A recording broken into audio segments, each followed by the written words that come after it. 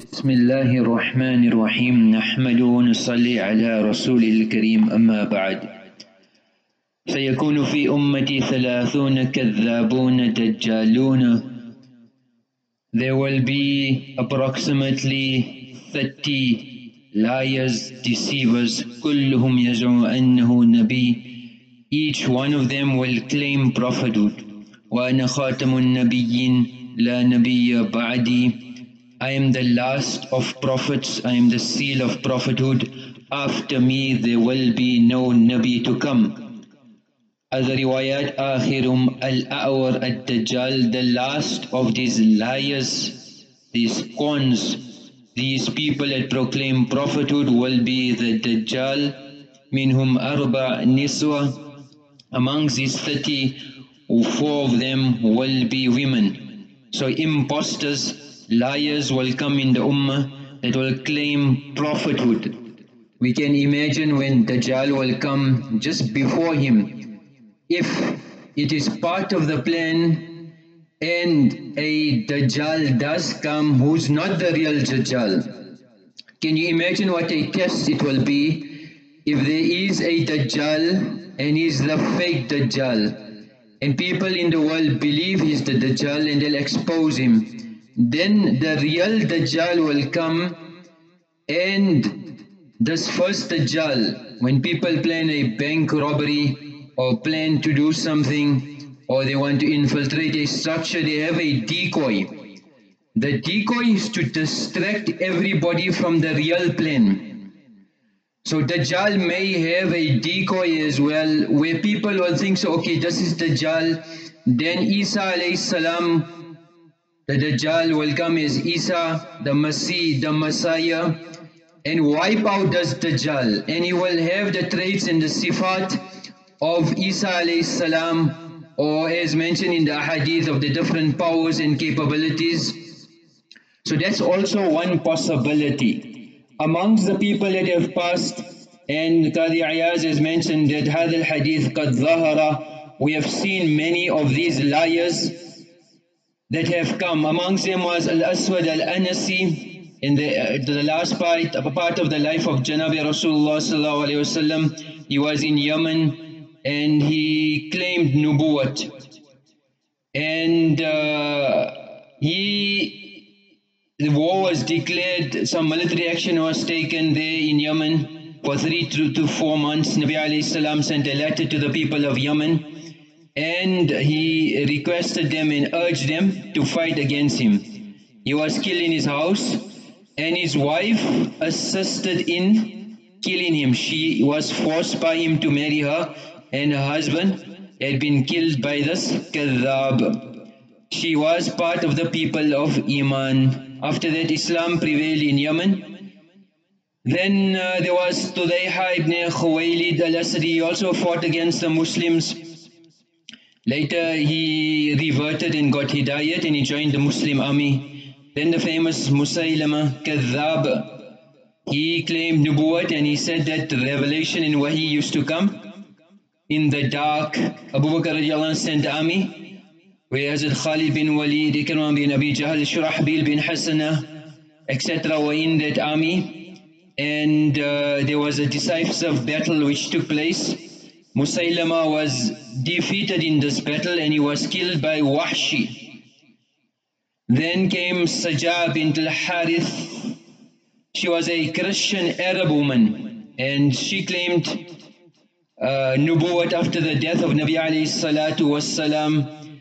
She fought in many battles and the neighboring tribes in Yamama, there where she met Musaylama. She believed that he was also a prophet and he married her. When Musaylama was killed, then she embraced Islam and became a practicing Muslim. Then Mukhtar ibn Abi Ubaid al-Thaqafi, this person claimed nubuwwat at the time of the Tabi'in, and he used to say that Jibreel alayhi salam used to come down with wahi. Then Al-Harith ibn Sa'id, who pretended that he was a great abid in Damashq, and then after that he claimed nubuwwat. This was in the Zamana and era of Al-Malik ibn al-Marwan. he was found and executed. So many eras he had Kadhabun, Dajjalun. Amongst the latest, 1835, 1908, Mirza Ghulam Ahmad Qadiani. He used to say that Wahi used to come from the Asman, and he wrote almost, because he was prolific in his writings and his speech, he drew a big crowd. He wrote more than 90 books, and he had around 400,000 followers in around 1908 when there was a challenge, what is it, Maulana Shaykh Thanaullah. And in the debate, he said that whoever is the liar, Allah will inflict a disease upon him, which would cause his death. And a year later it happened that Ghulam Ahmad became inflicted with his sickness, whether it's true or not, Allah Alam, that he died in the toilet. He passed away in the toilet. So we have to be concerned that this Kadhabun, Dajjalun, it will come, because the fitna of Dajjal is such, we won't be able to differentiate. We have to be careful and to make a lot of dua, read Surah Al-Kahf, and make dua to Allah subhanahu wa ta'ala to protect us from these fitan. Then another sign of Qiyaamah, لا تقوم الساعة حتى تخرج نار من أرض الحجاز. A fire will come out from Hijaz, the Arabian Peninsula. Tudhi'ul a'nak, and the necks of the camel will become visible bi Busra. So we find from Medina Munawwara to Busra, it's around 985 kilometers. There was an earthquake which took place, and that fire remained for 3 months.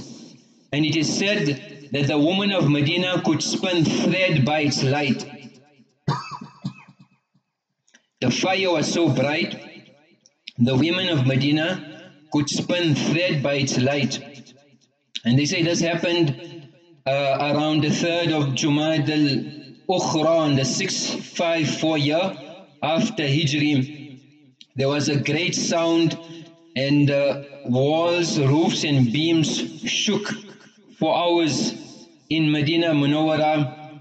A great fire from Harra, close to Banu Qurayza, which could be seen from Medina Munawwara. They say the rivers of fire flowed like water to a valley which was called Shaza, which threw out sparks as big as castles.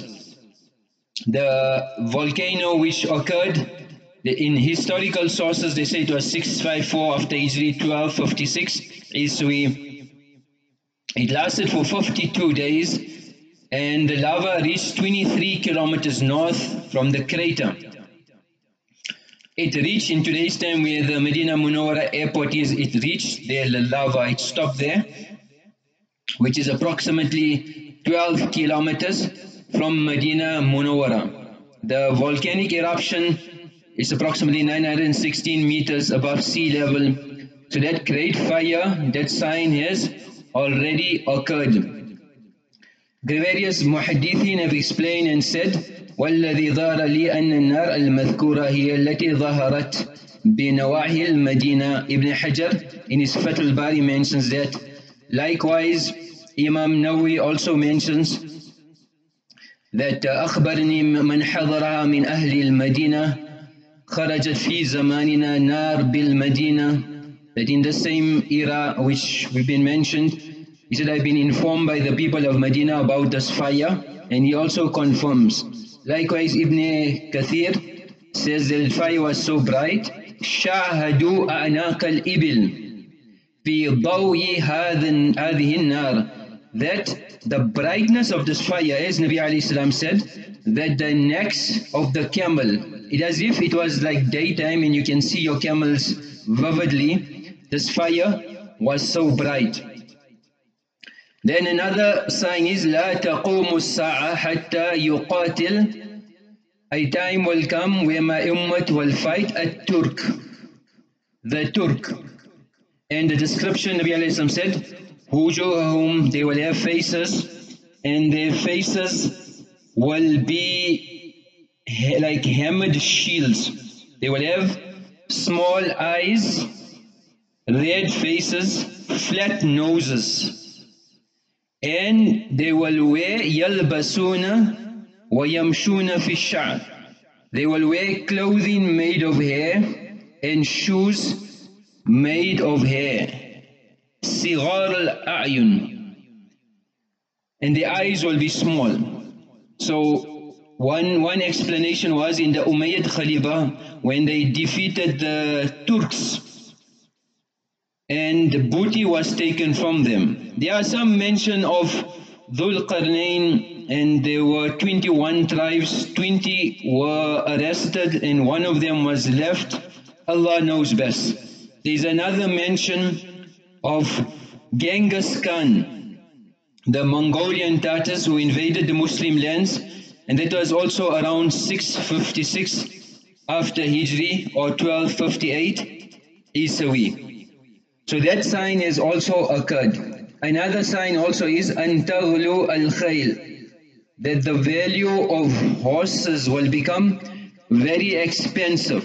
If we take the literal meaning of just the horse, then if we look today, the most expensive horse that has been sold for around $70 million, around 54 million pounds. That was in the year 2000.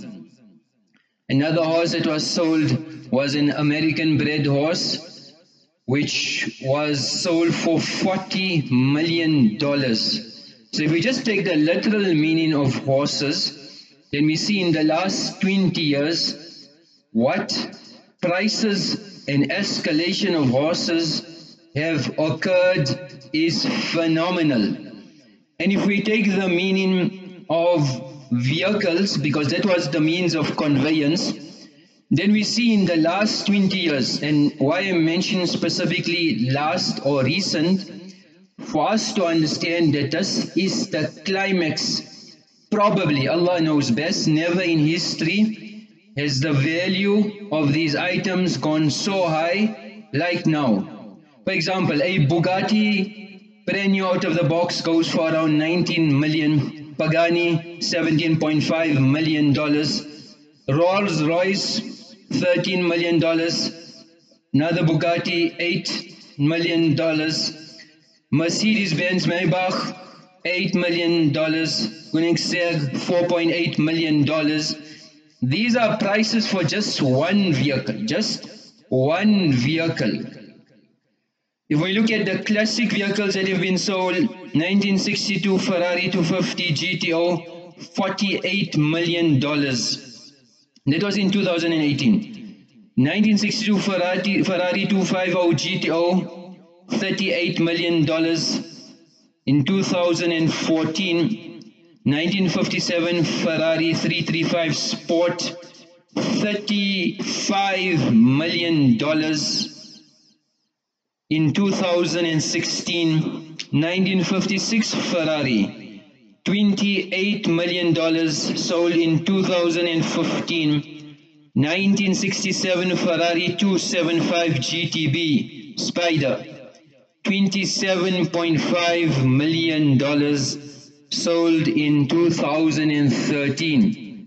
These are just in the last 10 years. So we can see prices have escalated and these vehicles are becoming more valuable by the day. If we have to just take another conveyance, and just for our understanding of how conveyances have become expensive, a simple bicycle is sold for $500,000. $500,000. Other bicycles have been sold for $200,000, $160,000. Motorcycles have been sold for around $11 million. So this sign literally is reaching its climax. We need to have concern. We need to make a concerted effort. A sign is something which gives you direction. All these signs that we are hearing should be a sign to give us direction to find our Allah, give us direction to make amal on the sunnah of Janabi Rasulullah sallallahu alaihi wasallam.